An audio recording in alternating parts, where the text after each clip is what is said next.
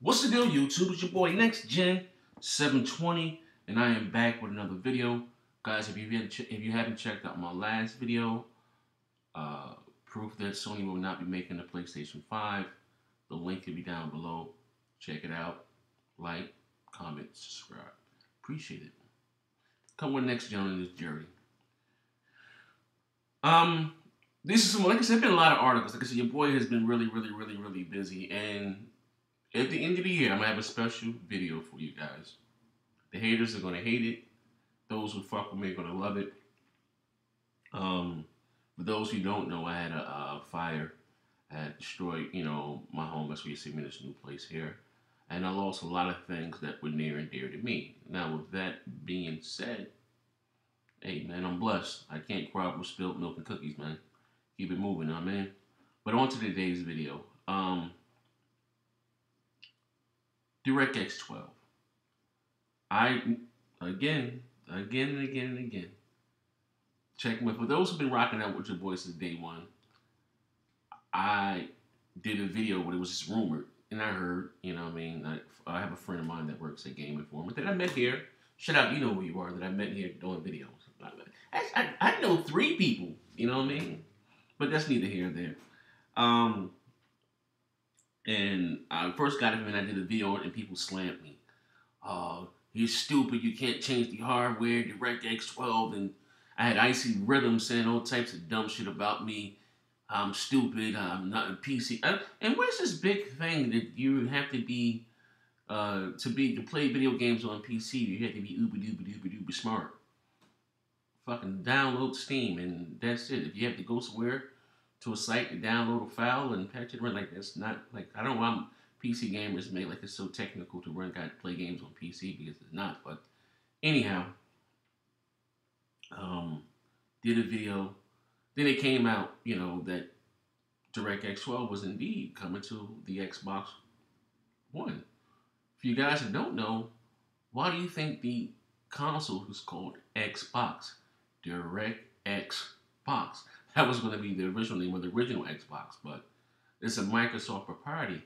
Here it is. They're making a new system, a new console, Xbox One, and they have a new API, or whatever the case, that was going to be out the following year. You don't think they were making this DirectX12 with their system in mind? Why do you think they call the system Xbox One? Everything that Microsoft is doing, Windows 8, you have that now, Xbox One. Windows 10, there's no secret now, we know that's Cortana. All the forms of that shit, the cloud, all that shit there in one box. That's why the name is Xbox One. One machine, one-stop shop for everything. So things are coming out. There's several developers in the media who said that, and which I've also said, the Xbox One, has an 8-core processor. 2 of the cores are dedicated. One is for the OS, one is for the Kinect, and 6 for games. A lot of your initial launch game were running on 1 core, 2 cores. It is what it is. As dev kits and as the SDKs get better, optimization, you get to utilize all the cores and make the games look better. Prime example, Halo 4. You see how that looked on the Xbox 360? Perfect dark. Night and day. You understand what I'm saying? Just in layman, not going to get too technical mumbo jumbo. But what I've always said, that DirectX12, we know that it's going to be a big, big games for the PC, whatever the case. But be honest with you, the Xbox One and the PS4 are like PCs. They're just a closed environment. They don't both use x86. Why do you think that you have to install your games before you play them? Let's think about it. I'm not claiming to be the sharpest knife in the drawer. We're going to keep it simple here. But I damn sure ain't the dullest. I can cut a steak, all right? So, but I've always said in the past that, again, maybe you've been rocking out with your boys since day one. Look at some older videos about DirectX. I said with DirectX12, you're going to, be able to split the workload up evenly between the 6 cores. That's going to free up other resources, take less strain off the CPU and GPU. Better frames, and all that stuff like that. We got to realize we are talking about consoles. So even if DirectX12 makes the Xbox One 25 or 30% more efficient, That's huge. We're talking about a console. You understand what I'm saying? It's a closed environment. The reason why, PCs, you may have this big, powerful GPU, but Windows is in, Linux, whatever, is such a resource hole. You know what I mean? But that's neither here nor there. We're not even going to talk about that. But, prime example, I'm going to leave it like this. You can have the GPU that's in the Xbox One and the same GPU. Oh, here we go. I'm sorry, I selected. Yeah, you can have the same GPU that's in the PS4 and the same GPU that's in the in the PC. The PS4 will be much more powerful because, like I said, it's a closed environment. They don't have to do all the other extra stuff that a PC has to do. Make sense? Okay, back onto today's video. So there's been several developers that came out and spoke and said that DirectX 12 was going to be a big thing for the Xbox One or whatever, because the creator of the division, I forget the guy's name, French guy, like the head guy there, he said, you can have double the frame rates and all types of being huge gains. Then you had some people come out and slam it of course you had some people from like Naughty Dog or whoever the hell that's not even working with Direct. Doesn't have access to the tech or anything. Say, nah, I don't believe it. It's hogwash. Yada, yada, yada, yada. I'm going to take you guys back to something that Aaron Greenberg said. And when it was all coming out, how much more powerful, we all know now that's not true, but how much more powerful the PS4 was than the Xbox. And Aaron Greenberg, they said it was a 50%, yada, yada, yada. Aaron Greenberg said, why the hell, well, he didn't say hell, excuse my French. He said, why would we give our biggest competitor a 30% advantage? So there are things not known yet about our system that I can't talk about, but pretty soon you guys will see. Just think about that. Like I said, I never really paid Microsoft be liars. They've always been upfront and honest with everything, whether it's been the DRM or whatever the fuck. They always have been upfront and honest about it. That's why I like Microsoft. Sony, they do the bait and switch with the smoke and mirrors, but I'm not here. This video is not to slam Sony. But let me read this here. It says, Microsoft DirectX 12 API is set to be available with Windows 10 according to Startup. The studio CEO, Brad Waddell, is said to be the first version of DirectX that uses multiple cores effectively. Wow. Didn't I say that? Where haven't I been saying that shit since day one? That basically is going to split the workload up between the cores?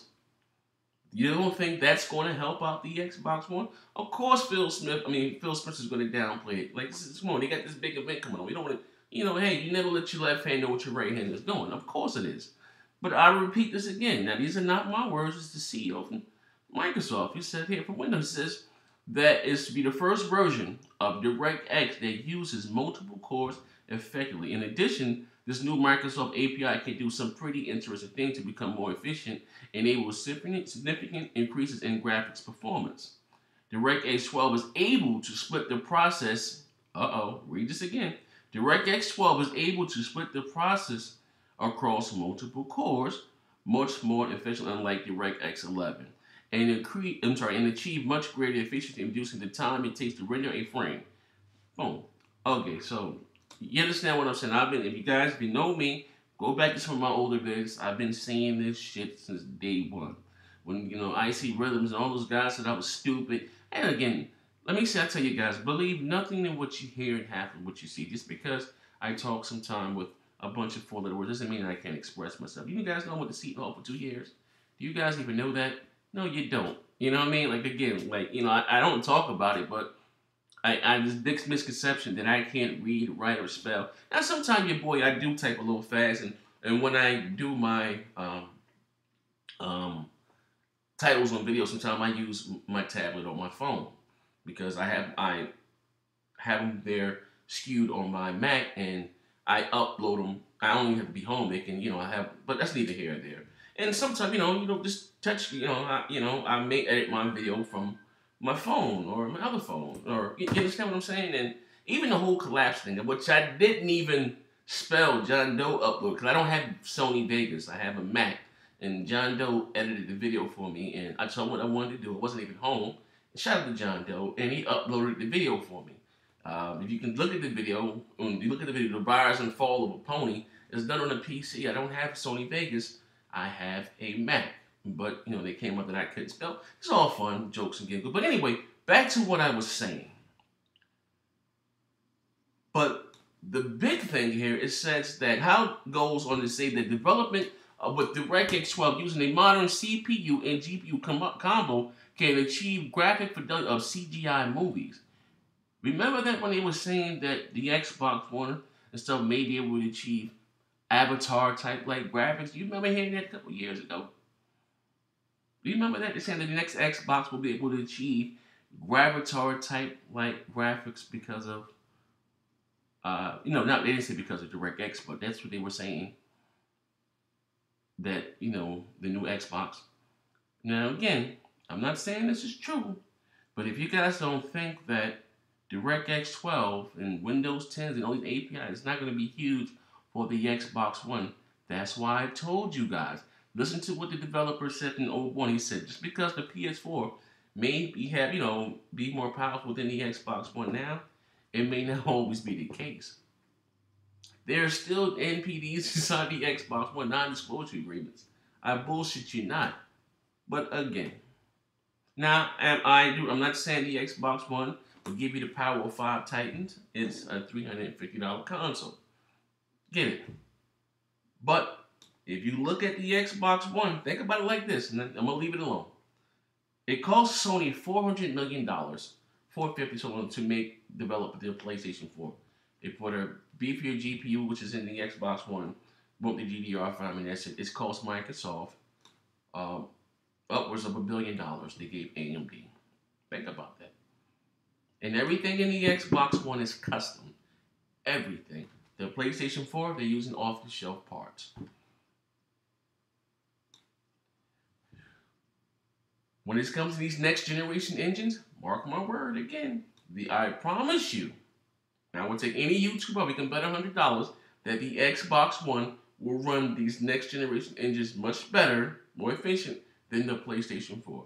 Better frame rates, and maybe even a higher resolution. This is your boy NextGen 720. I'll leave the link down below. And like I said, I hate to be the X-bot to say I told you so, but I told you so. Na boo boo, na boo boo. To achieve CGI type graphics. Do you guys remember the article when they were saying the next Xbox will be able to deliver Avatar type graphics? And when they got the PS4 and the Xbox One, they were like, oh, come on, these systems now, hell no, these motherfuckers are anemic. If DirectX 12 is all of what they're saying to be, and you can get CGI type graphics, how you say, checkmate, Sony. And so now this probably won't affect multiplex that much, but Microsoft exclusives, Gears of War, Halo 5, and all those games going forth are going to be here. Now multiplex, more or less about the same, but Microsoft exclusives, forget about it. It's your boy NextGen 720. Twitch your fingers up.